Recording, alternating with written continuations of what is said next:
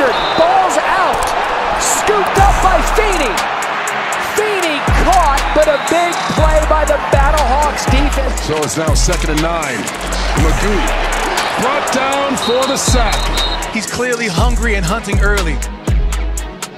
Some of the best players on this team. I mean, we talk about Big Feeney coming through the middle, wrapping him up. Well, Feeney is just an excellent player.